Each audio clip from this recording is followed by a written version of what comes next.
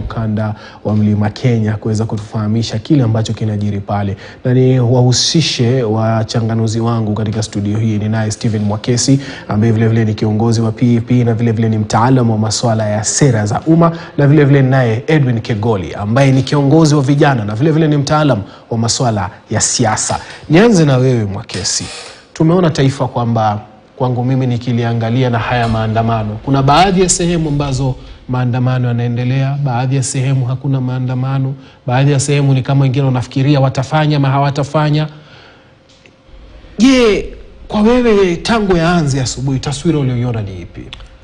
Asante sana Suleiman. Siku ya leo tulikuwa tumeambiwa kwamba Raila alituabiria kwa itakuwa ni siku ya kutingiza nchi.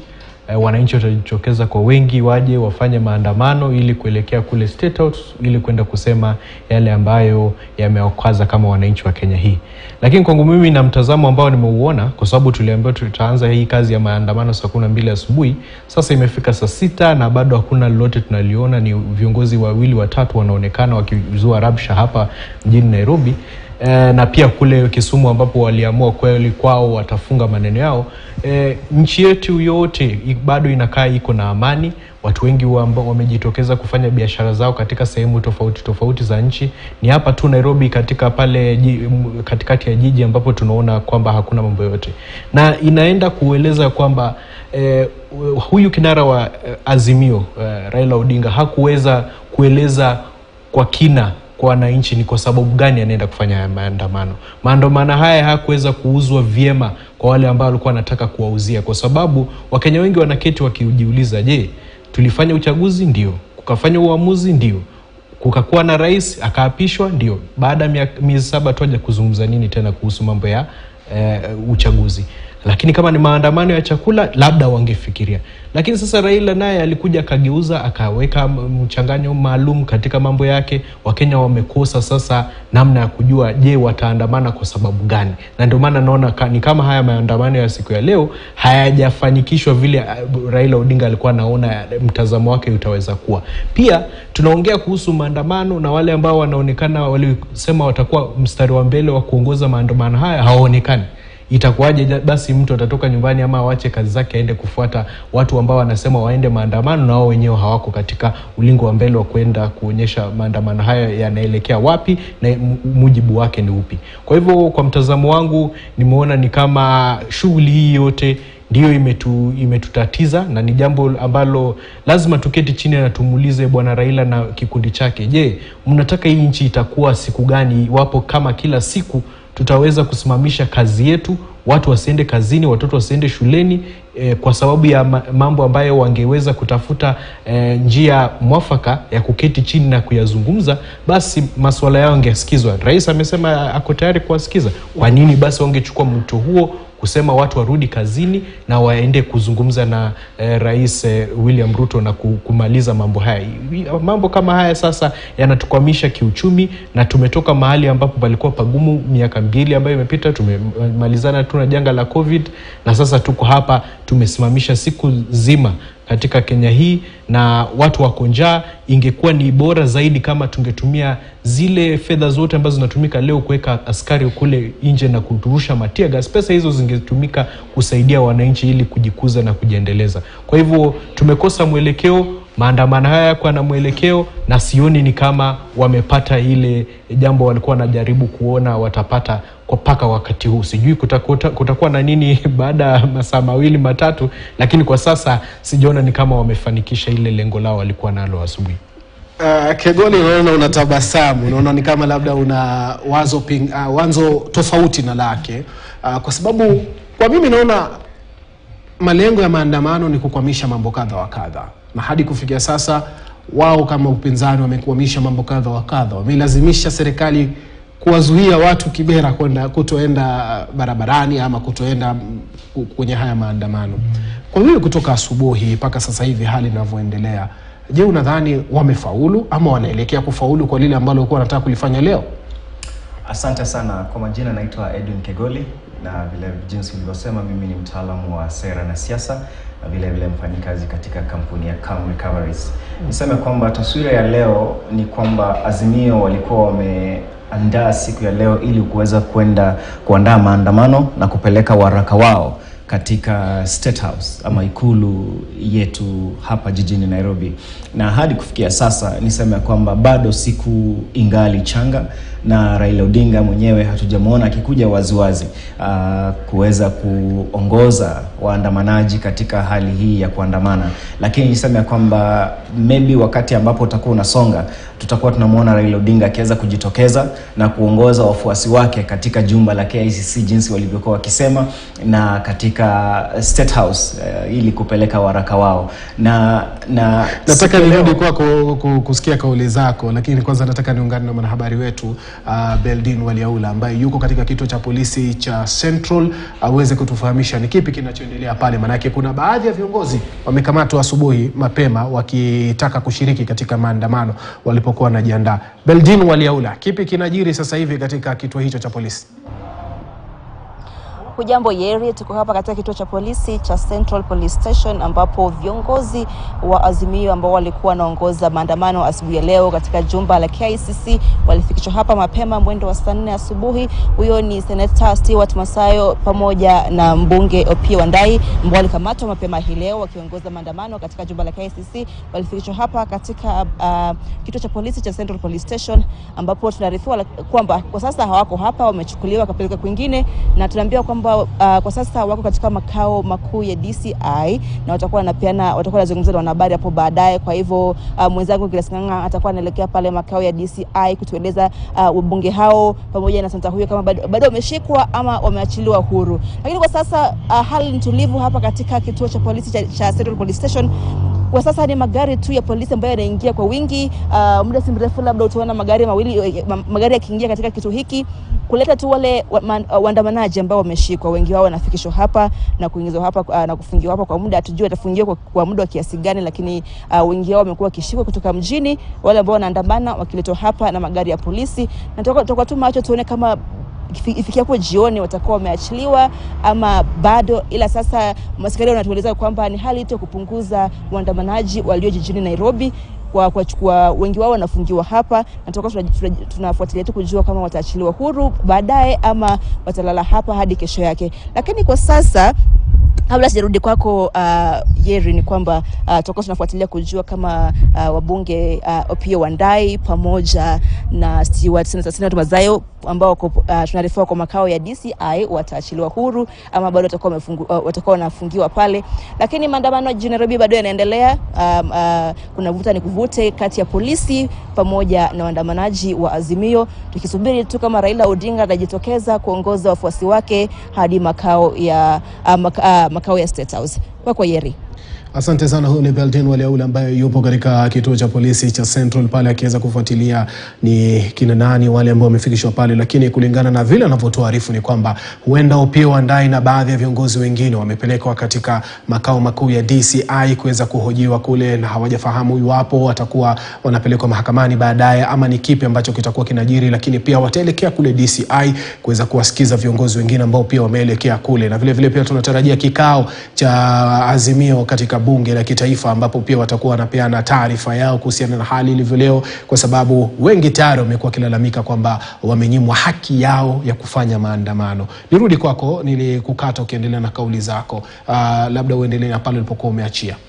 Asante. Na katika katiba yetu ya Kenya ambayo Wakenya walipigia kura mwaka 2010 katika kipengele cha 37 kinapatia Mkenya yote uhuru wa kuweza kuandamana ama kupicket ama demonstration ili kupeleka waraka katika afisi moja ama nyingine ya kiserikali ili suala moja ama lingine liweze kutatuliwa. Na katika siku ya leo ambayo kilele chake kitakuwa kujitokeza kwa kinara wa Azimio Bwana Raila Odinga, tumeona baadhi ya viongozi ambao wale wanaanzisha mchakato huu ili kuweza kupatia taswira ya kwamba siku ya leo bado iko imara na iko jinsi Azimio walivyoidhania, na wamekabiliana na vikosi vya serikali ambavyo si haba vya usalama ili kuweza kutawanya makundi ambayo yanajikusanya kuweza kuandamana. Na serikali haijataka kuchukulia hamnazo swala kama hili, kwa sababu matamshi ambayo viongozi wa Azimio baadhi yao wamekuwa wakitoa ni kwamba tunaenda katika jumba la KICC alafu tuende katika ikulu ikulu ya Nairobi ili tupeleke waraka ama tuende tumtoe Rais William Ruto katika State House. Unaona matamshi kama hayo serikali inaichukulia na uzito kwa sababu kwa njia moja au nyingine yanamaanisha kitu ambacho kisichokuwa kinaambatana na sheria na taratibu za taifa letu. Na Yeri, ukinikubalia niseme ya kwamba siku ya leo haina msingi wake katika gharama ya maisha. Msingi wake ni katika uchaguzi ambao ulikamilika mwaka 2022 kwa sababu kwa siku nyingi Raila Odinga amekuwa akisema kwamba ushindi wake umeibiwa ama alinyang'anywa ushindi. Tume ya uchaguzi na mipaka haikufuata taratibu na sheria katika kutangaza yule ambaye alishinda, ambaye ni naibu ni William Ruto. Na ikiwa swala hili la uchaguzi litaweza kutatuliwa vizuri, hatungekuwa tumefikia kwa siku kama ya leo. Lakini pia tuseme kwamba taifa letu la Kenya ikilinganishwa na mataifa mengine barani Afrika limepiga hatua sana katika juhudi za kuweza kuainisha na kuweka taratibu ambazo ni za wazi na uhuru katika masuala ya uchaguzi. Yeri, wacha nikuambie, nikiketi hapa kama Mkenya mwenzako, Wakenya wengi tumekubaliana ya kwamba kulikuwa na namna ambayo tulipewa kikatiba ya kuangalia mambo ya uchaguzi. Tulikuwa tumeambiwa vizuri sana, kukiwa na shida ya uchaguzi, basi wewe utaenda uende kwa koti, upatiwe uamuzi na koti, uje sasa ujue ni nani aliyeshinda na nani alibwagwa. Lakini sasa bwana Raila muda ulikuja, akapewa nafasi hiyo, hakufanya lolote, miezi 7 ikakuja ikakwisha, na sasa hizi ndo anajaribu tena kufungua upya mambo ya kufungua sava. Utaambiaje Mkenya sasa hivi ya kwamba mambo ya sava sasa ndo yanafaa kufunguliwa wakati huu? Wakati wa kufungua sava ulikuwa pale mwezi wa 9 huko Septemba, wakati tulikuwa tunaangalia na koti iliulizwa swala la kufungua sava, wakapewa nafasi waende wakague ile sava, wakakagua, wakapata matokeo yao na wakanyamaza. Sasa kuja kuleta mambo hayo hapa sasa ni kutatanisha Wakenya na kuwafanya wasiwe katika ile hali ya kwenda kutafuta kazi na kujitafutia wao kama wananchi ili kuweza kujilisha wakiwa vile walivyo. Kuna swala lingine Raila amejaribu kuleta kando na uchaguzi, ni pia ni swala la wale makamishna wa IBC. Imagine Raila anatuambia wakati huu ya kwamba Rais Ruto anafaa kurudisha wale cherera 4, wale walikuwa wanaitwa commissioner wa 4 ambao waliojiuzulu. Mtu akijiuzulu mambo yake yamekwisha. Kwa hivyo sasa kuanza kusema acha tuwarudishe, na iwapo kama tunaenda kuchagua kamishna wengine, basi mambo haya lazima yafanywe vile mimi ninataka yafanywe, na kutofautiana na vile sheria ambayo imesema makamishna wapya wanafaa kufanywa. Hayo ni mambo yanaweza zungumzwa kando, hakuna haja ya maandamano. Wewe keti chini, andika waraka wako, usalimishe pale bunge, waweze kuiangalia na wajue vile watakavyofanya. Kwangu mimi naona mwito huu wa maandamano haujaenda na hujaambatana na ile haja mwananchi ako nayo. Ukiuliza mwananchi kwa undani shida ambayo inamkumba ni ipi, atasema ndio kuna gharama juu ya maisha, mambo yamekuwa magumu, na hayo mambo wanaweza kuyasalimisha vyema kama wangekuwa ni kiongozi ambaye ni wa haki ama genuine kama Raila Odinga, basi angeanza kuyazungumza hayo mambo na kuleta matokeo ya Wakenya hivyo kwa Rais William Ruto wazungumze ili kusaidia Mkenya. Lakini haya mambo mengine kwa sababu alishindwa, ndo sasa anatumia nafasi hii ili kuanzisha maandamano na kufanya nchi ikae katika hali ya utata. Sio jambo na wazo ambalo linasaidia nchi hii yetu ya Kenya, na ndio maana unapata Wakenya wengi wale ambao wanafuata mambo haya ya Azimio ni wale labda kidogo tu waliamua watafuata Raila pahali popote atakapoenda. Akiwa ameanguka chini, wataenda naye hivyo hivyo paka huko mwisho. Lakini Wakenya wengine bado wanasema kwa sasa watatulia nyumbani, wafanye kazi yao. Kwa hivyo Mwekesi, hauoni hili taifa kama kwa hali inayoendelea taifa hili limegawanyika katika sehemu 2 au 3, sehemu ambao hawa watu ambao wanajaribu kusema kwamba wamemfuata ni kumaanisha kwamba wao ni wafuasi wake kindakindaki, ndio maana wamekuja naye leo, kutokeza naye kuja kufanya maandamano. Na pia kuna wale ambao wamekaa nyumbani ama wameenda kazini kwa sababu wao labda walimpigia Rais William Ruto, na kuna wale milioni 8 ambao hawakupiga kura mahali popote. Ndio, lakini sasa niulize, wewe kama kiongozi ama kinara kama wa Azimio, ndio kuna wafuasi wako sugu ambao wamesema ya kwamba sisi tulishindwa na tunakubaliana naye. Ni kukata kidogo, nataka nikupeleke katika makao ya bunge la kitaifa ambapo wabunge wa Azimio wanatoa taarifa yao kuhusiana na hali ilivyokuwa kuanzia asubuhi, ambapo baadhi yao wamekamatwa na maafisa wa polisi. Hebu tusikilize. To undertake peaceful demonstrations across the country this morning. We have received reports of successful demos in every major town in the Republic of Kenya. What we however want to condemn is the interference of police in the exercise of what is a constitutional right. Our Maandamano has been peaceful. It was scheduled to be peaceful, but we have seen police interference in the Maandamano. These members who are here, some of them have been assaulted. We have been tear gassed. You have seen it. We have some of our members being arrested across the country. As we speak now, Honorable Stuart Mazayo, who is a minority leader in the Senate, and Honorable Pio Andai, who is the minority leader in the National Assembly, are in police custody. And they have committed no crime. Other members of parliament as well, including Amina Mnyazi, Ken Chonga from Kilifi, all of them have been arrested for absolutely no crime. Now, if you look at me, you will notice that I'm wearing a different shirt because they tried to arrest me personally, and you can see they tried to strangle me in the streets. You can see this. This is inflicted by a police officer who was trying to arrest me, and he went away with my blue T-shirt, which I want to ask him just return it to me, because it has sentimental value. I would like to have my shirt back. So what we want to condemn is the use of police force, brute police force, on peaceful demonstrators. And we said we do not want police to interfere with us. If they would have allowed us to conduct the Maandamano in the manner in which we had anticipated, by now we would have gotten to State House, to Memalizana and State House, and the country resumes normal operations. But what they are doing now, because now they are forcing us to take health breaks. We are on a health break as we speak. There will be phase 2 in the afternoon. They should be prepared for us because we will never be cowed. And even after this, because they have not allowed us to conduct the Maandamano we wanted, we are going to be issuing further directions on future Maandamano, including as soon as this week, because we must be allowed to conduct our affairs as a minority and as a leadership in this country. I want to allow the deputy minority leader, Honorable Wambua, to also say something, and then Honorable Mbui, and then Honorable Junet. Then we'll have 1 or 2 ladies, and then we will call the Nairobi leadership, starting with Babu Wino. Thank you very much, SG.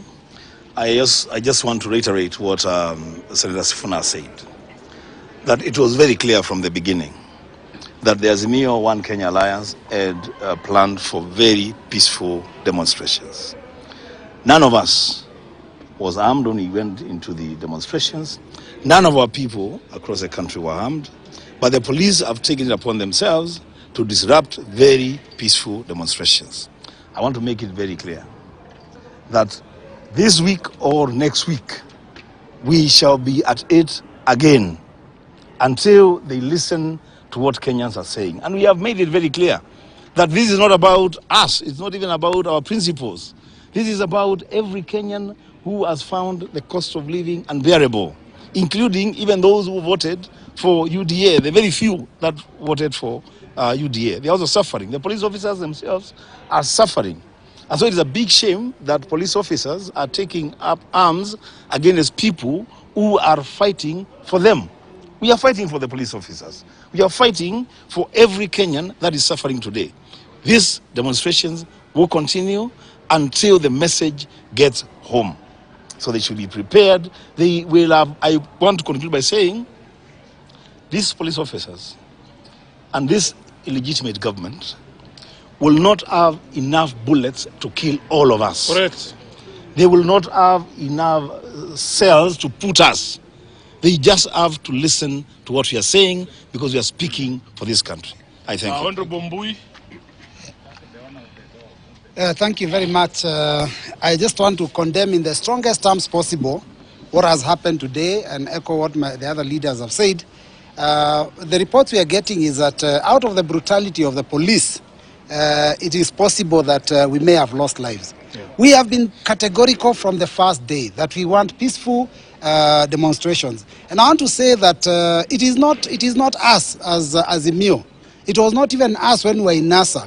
It is always the police that actually come with violence. Correct. You remember in 2017 when we had very peaceful demonstrations receiving Baba from the airport and the regime was saying no, and they ended up fighting us, and some of us were shot and they even broke some of us. It's unfortunate, and that has to be condemned. Let them allow dialogue so that we can be able to move this country forward, because that is what we want. We want to be heard.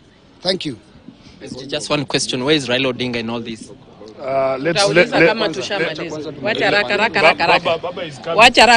Maandamano tunakuwa na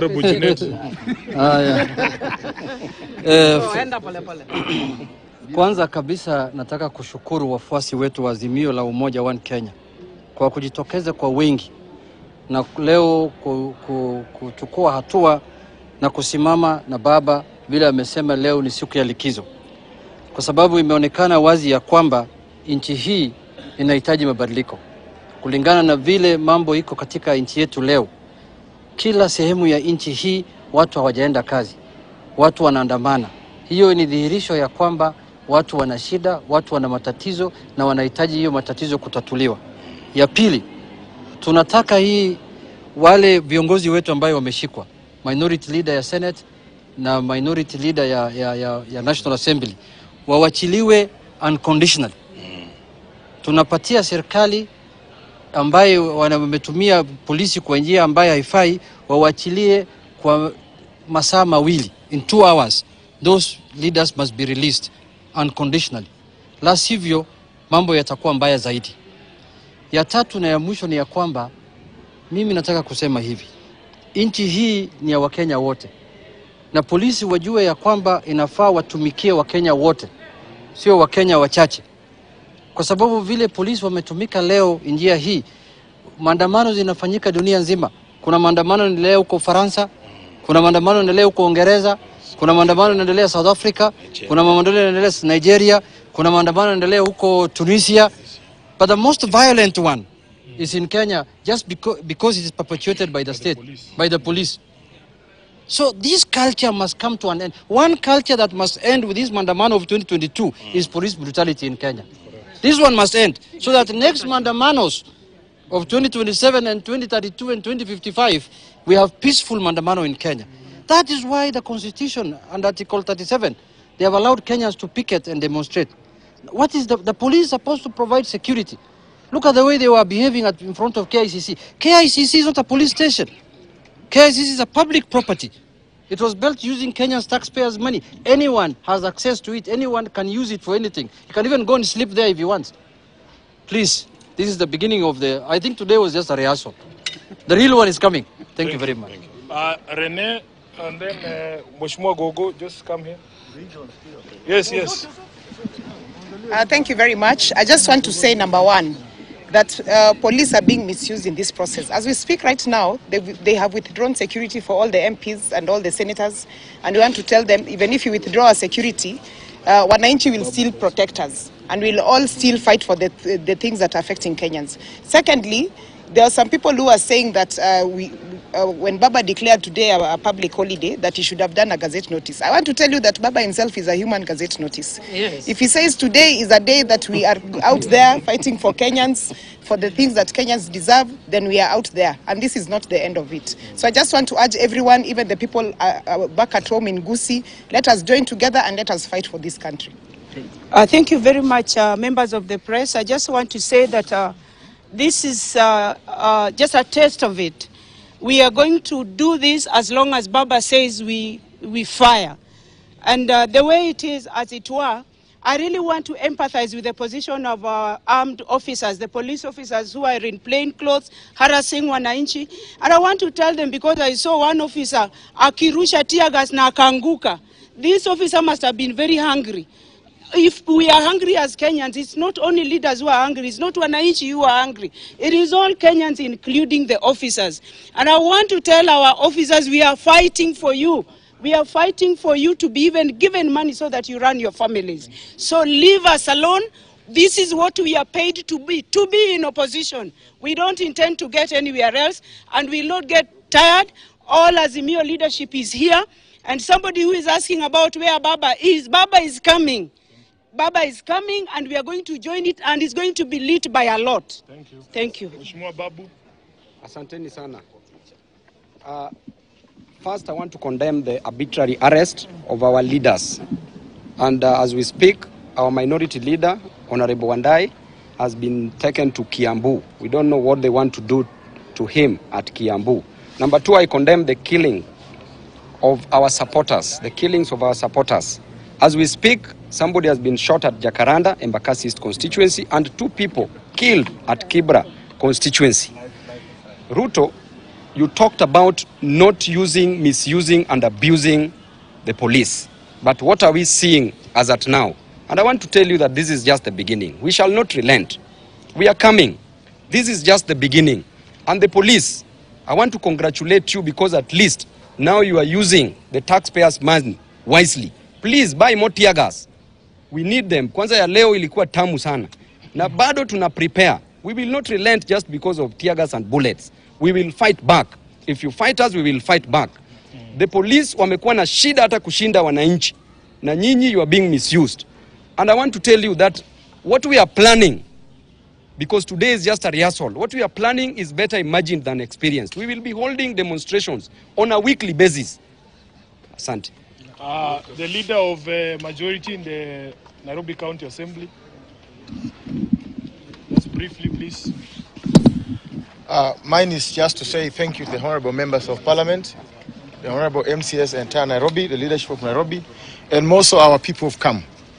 We're also just getting a report, our MCA for High Rise, Honorable Tatua Yugi, has been arrested, another one from Dandora, but we are saying we're not relenting. To our command forces on the ground, I want to advise that take a picture of any police or a video of any police beating a mwananchi, any police harassing a mwananchi, any police using a live bullet or rubber bullets, so that we have evidence.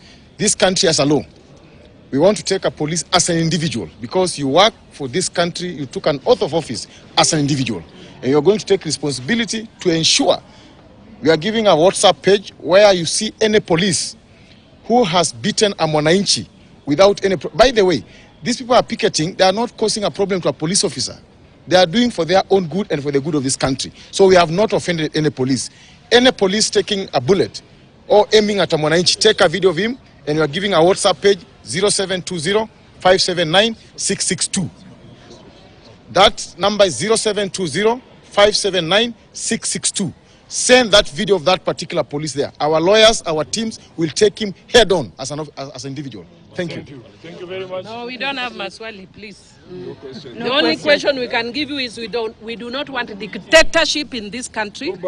We will not allow dictatorship in this country.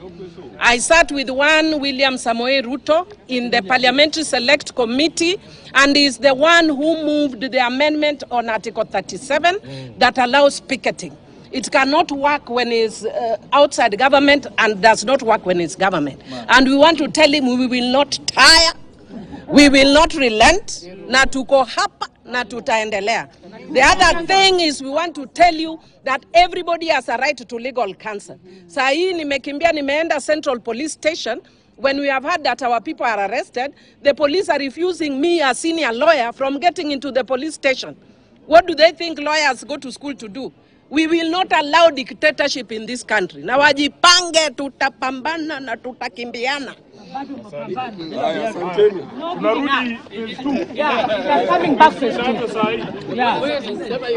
Phase 2. Tunarudi phase 2 salani. Bila shaka hao ni viongozi wa Azimio la Umoja wakiweza kutoa taarifa yao kuhusiana na hali ilivyokuwa kuanzia asubuhi mwendo wa saa 12 ambapo maandamano hayo yalianza katika baadhi ya maeneo humu nchini katika kaunti ya Kisumu, Nairobi na vile vile katika baadhi ya kaunti kama vile Kakamega, lakini kuna baadhi ya kaunti ambazo hakujaonekana kitu chochote. Lakini hapa jijini Nairobi viongozi ambao walikuwa wanaendelea ama wanajaribu kushiriki katika maandamano hayo, wengine wao wamekamatwa. Viongozi wa wachache katika bunge la Seneti na bunge la kitaifa, Opiyo Wandayi na mwenzake Stewart Mazayo, wamekamatwa na wameshikwa na wamezuiliwa katika kituo cha polisi, na kama ulivyosikia wanasema kwamba hawajapewa nafasi ya kuweza kuwaona ama kuwapatia wanasheria uweze kuwalinda katika hali ile ambao wako nayo sasa hivi. Yale yaliyozungumzwa na chama hiki cha Azimio, umeyasikiliza vizuri Kengoli. Kwako unatoa kipi pale? Malalamishi yao ni halali? Malalamishi yao ni halali kwa sababu wanazungumzia mambo ya gharama ya maisha. Lakini niseme kwamba hakuna serikali yoyote ambayo yaweza kunyorosha ama kulainisha gharama ya maisha kwa siku ambazo serikali ya Kenya Kwanza tawala imekuwa katika mamlaka.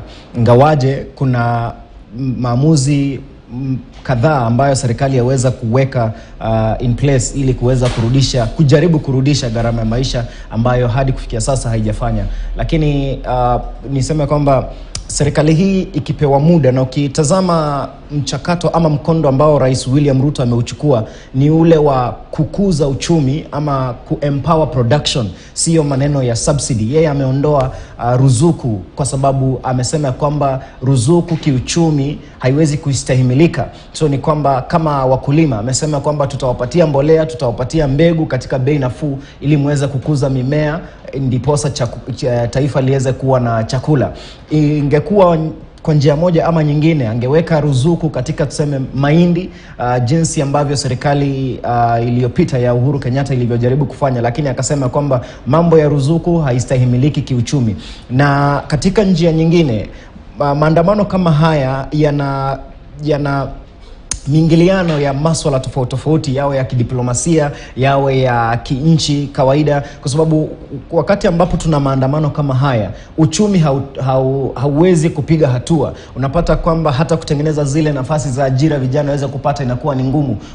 Na mambo haya yanaelekea kwa mataifa ya kigeni yaweze kuingilia masuala. Unapata kwamba wanamtafuta Rais William Ruto, wanamwekea pressure aweze kweli situation irudi kuwa sawa. Lakini ni uhuru wa kila Mkenya kuweza kushiriki maandamano, kushinikiza serikali kuweza kutengeneza ama kutoa uamuzi mmoja ama nyingine ambayo italainisha mkondo wa maisha. Na nikimalizia Yeri katika swala hilo, niseme kwamba Raila Odinga jinsi tunavyomjua ni mtu ambaye akiamua kuchukua mkondo kama huu hatorudi nyuma. Na viongozi wa Azimio wameongea hapa wakaanza kutishia kwamba kutakuwa na maandamano ya kila wiki, tuseme mara moja kwa wiki ama mara mbili kwa wiki. Na hii iko na athari za kiuchumi kwa kiasi kikubwa, kwa sababu wakati ambapo maandamano haya yanaendelea kwa wakati huu, biashara katika jiji kuu la Nairobi na katika miji ambayo maandamano haya yameshuhudiwa haiwezi kunawiri, haiwezi kufanyika. Napata kwamba tunakadiria hasara kubwa katika taifa letu la Kenya kwa siku kama hii.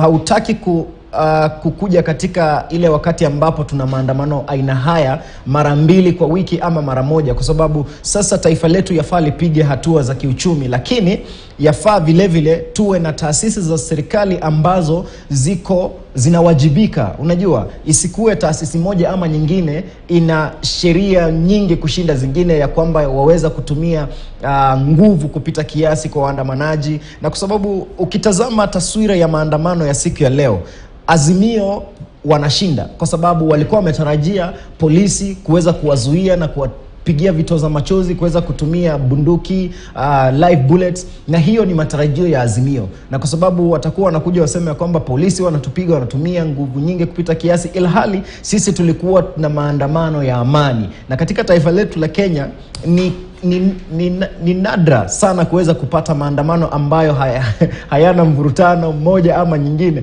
ya taasisi za serikali, haswa zile za polisi. So polisi wangekuwa wapatia wanaazimio nafasi yao bila kuwazuia, siku hii ingekuwa ilishakamilika hadi kufikia sasa. Lakini kwa sababu ya mvutano moja ama nyingine, unapata kwamba hii itaendelea na itaendelea kuwapatia wanaazimio nguvu ya kuweza kushinikiza serikali kurudisha gharama ya maisha chini, kuweza kushinikiza serikali kurudisha kutengeneza hali ya uchaguzi iwe ya uhuru na haki jinsi wanavyokusudia ama wanavyoitaka. Kwako wewe kikao kile umengamua nini? Suleiman, kwanza niseme kwamba nimebabaika sana kwa sababu sasa inaonekana ya kwamba hali hii itaweza kuenezwa kwa muda mrefu kuliko vile tulikuwa tunadhania, ya kwamba wanaweza kuwa wanataka kumaliza haya mambo na siku moja. Nitangoja kuona vile polisi watakavyo angalia masuala ya maandamano haya katika jioni hii ya leo, lakini ingekuwa ni vyema kama Rais William Ruto wakati huu angechukua nafasi kuzungumza na Raila Odinga na mwambie, kwa sababu tumejua hali ya mambo, kina cha mambo haya yote ni siasa tu. Na Raila kwake mujibu wake ni kujaribu kutumia wanasiasa na viongozi ili kuweza kufanya yale ambayo anayataka yeye kwa kibinafsi, ili kurudishiwa ushindi wake ambao anausema waliupata, na pili labda kuhakikisha kwamba watu wake wamewekwa katika lile tume la IBC ili kuweza kuhakikisha mambo yake yanaangaliwa vizuri 2027. Kwa mujibu ya mambo hayo yote, basi ingekuwa ni vyema na swala bora iwapo Rais William Ruto angeketi chini aite kongamano la kisiasa na viongozi hawa wa Azimio, watafute siku yao moja, waketi, waende mahali, sisi kama Wakenya tuwapatia nafasi, waende wakatafute mahali, waende waketi, wazungumze kwa muda wa siku mawili matatu, waje watupatie suluhu. Lakini wawachane na hao Wakenya wetu.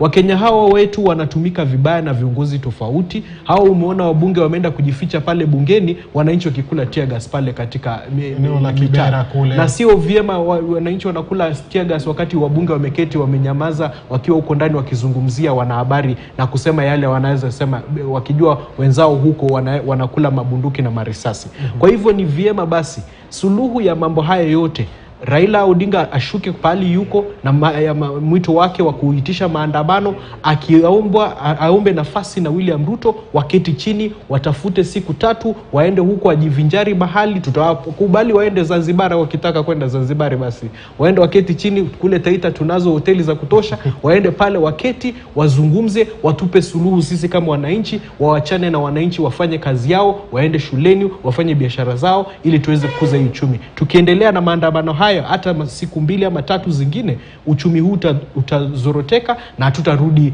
kwema hivi karibuni, na itakuwa ni jambo la kuhuzunisha sana. Asante sana Stephen Mwakesi na vile vile Edwin Kegoli kwa kutenga wasaa wenu adhuhuri hii kuja kutufafanulia masuala haya, na vile vile tumeweza kuelewa yale ambao wamewasema, athari za maandamano haya, na je yatakuwa na